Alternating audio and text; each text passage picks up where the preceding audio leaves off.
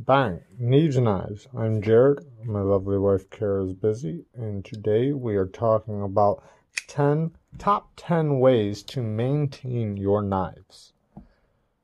Before I get started, I just want to say that we do lives every Wednesday and Thursday at 7:30 p.m. So if you'd like to join us for a live, 7:30 p.m. Central Time, Wednesdays and Thursdays.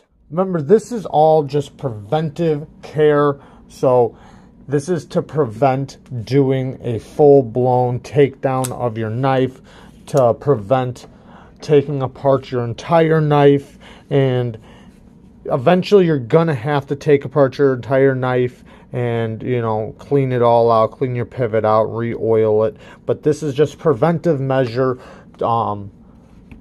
preventing, you having to clean your knives all the time. So if you keep up with them, you rarely ever have to actually take them apart if you do these things on the list.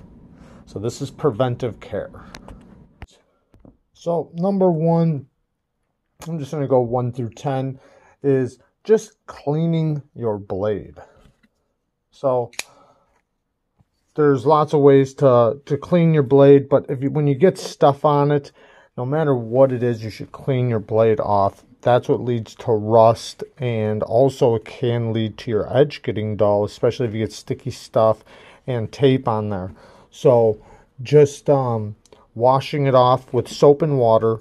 Soap and water is just fine. Give it a little scrub with paper towel or, dishcloth or a sponge, something like that. But make sure you dry it off very, very good. Always make sure you dry it off. Number 2 is cleaning out your knife. So you don't always have to take apart your knife to clean it. You can also just get a rag and go right through it. So a good way I like to do it is I take the corner, I send it through, and I'll go like this and I'll work it all the way through. And then I'll go through the other side. Like the little spots like this that are in between the standoffs. Now, sometimes you're going to have a back spacer that's not just standoffs. Now, if you get that, you basically do the same thing. Do the same thing, except for smash it in there. What I like to do is I usually start from the bottom, and I'll start smashing it in there, and then I'll just run it back and forth right there in that area, and then send it through up here. So, and then sometimes you can just, push it around up in there, get it down there, push it through really good, come in through the back, close it up. You can do the same thing through this area. Make sure you clean off where your stop pins are going to hit. And you can do all this without taking it apart, and it will help you maintain your knife without having to take it apart in between, doing full maintenance on there. And a lot of times you can get by with doing this for practically forever, just depending on what type of environment you put your knives through. Oiling your blade, because after you clean it off, or even every couple weeks, you should oil your blade. I'm just going to do it on this one right here, but I'll do it on a D2 knife, because D2 you definitely want to keep up with a little bit more than other knives. But I like to use the 3-in-1 because this one lubricates, penetrates, rust, and cleans. So if you have little rust spots, you can use this and scrub it really good. But you want to I usually just go like this, add a little dot, and I'll rub it all around. Add a little dot.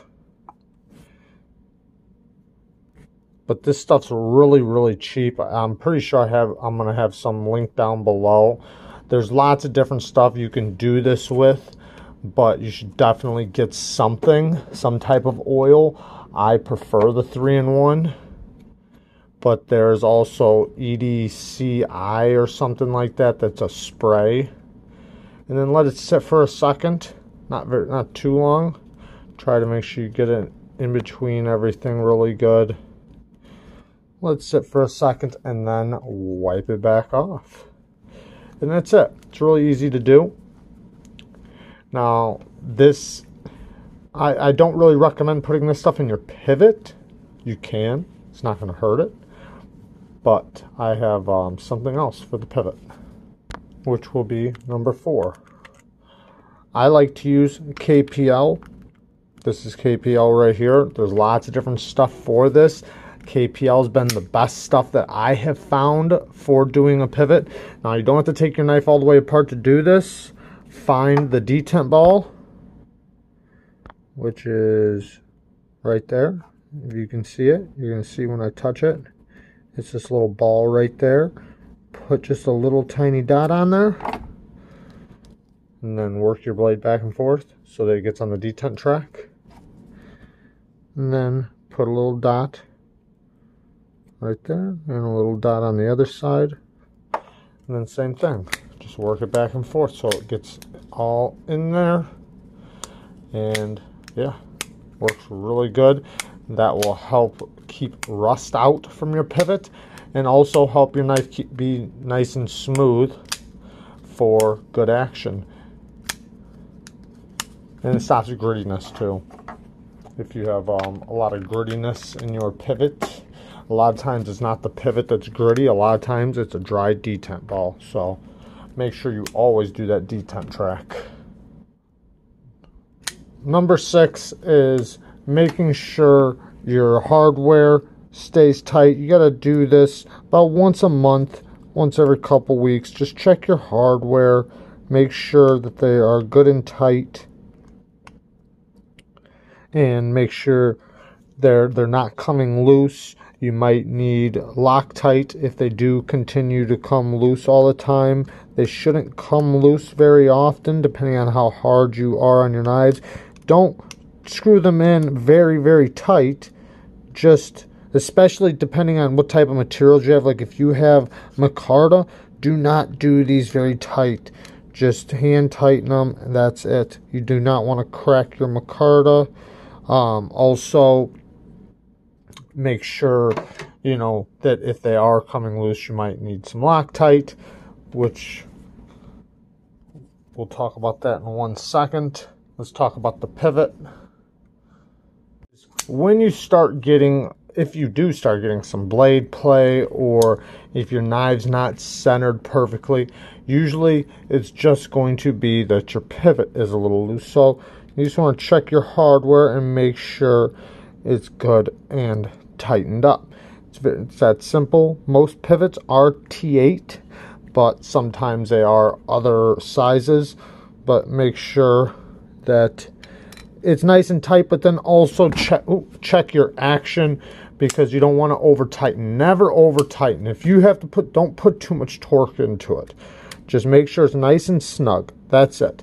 And then if it winds up being a little too tight, when you start to loosen it, do it very small increments, like that right there. That was most likely enough to give it good action. The difference between that and where it was is a lot. Now, if it won't stop getting off of centered or going to loose while you're fidgeting it, then that will take us to number 7, which is Loctite. Loctite is, I'm just going to take this out right now, but I'm going to give this something to put it on. Okay, so I'm going to take this pivot out to show this off, because this is a very important step, and even if you know how to Loctite your knives, there's still one important part that I feel like a lot of people miss.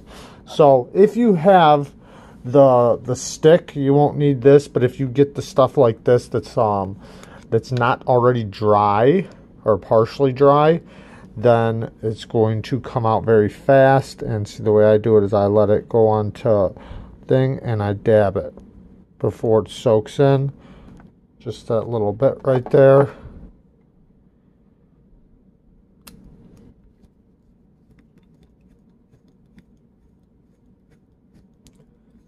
Go all the way in, not real tight. Go back out so that all the threads are covered. and then back in. And then what we're going to do is then you're going to check it to make sure. See, ours isn't centered yet, so we're going to have to go a little tighter. Centered. And then check the action. Make sure the action's where you want it. Make sure there's no blade play. Make sure the action's really good. Nice and centered. And then let it sit for 48 hours. Usually the biggest problem, a lot of people say I put Loctite on it and it's still coming apart. Well, usually it's because you didn't let it sit.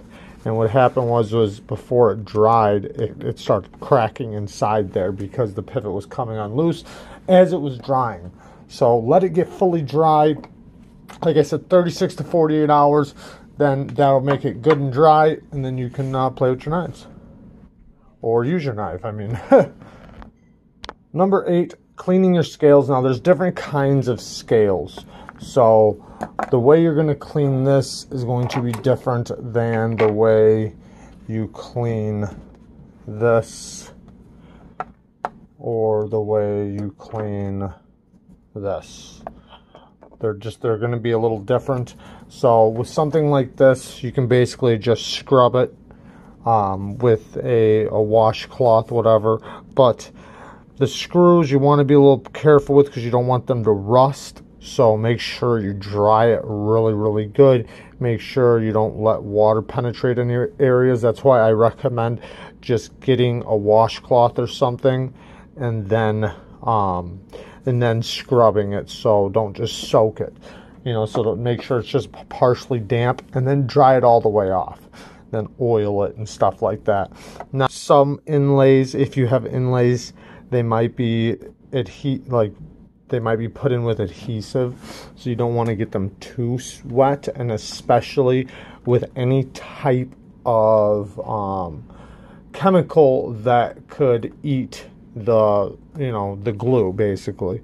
So alcohol works really good, so I recommend using alcohol on something like this. That would be actually probably the best thing. And even this you can do alcohol with, that's just fine, but sometimes you need to scrub it a little bit more. So alcohol is usually the best thing to clean scales off with.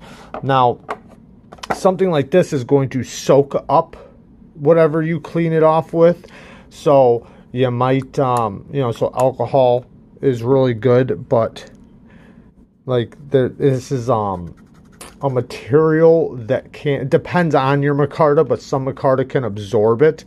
So I usually just scrub it off with a scrub brush really good, and then I let it dry off. I'll take out the screws if I have to and take it apart, and then take my micarta off and scrub it separately, because I don't want it to trap any moisture in any places and rust anything. So with micarta, you want to be a little bit more careful with if you want to wash it. A lot of people like to let their micarta patina, so it's up to you. But alcohol works really good for cleaning your knives with. That's probably the most recommended thing to clean your knives with, period, because it absorbs, or it evaporates very quickly, so you don't have to worry about it rusting anything. It'll just disappear. Next up is some edge maintenance. Stropping. So get a strop, get some compound, depending on what steel you're using and how much money you have. There's diamond spray you can put on here, there's chromium oxide, there's all different kinds of stuff you can put on here. For really cheap, you can get some chromium oxide. You can even find that stuff at the hardware store.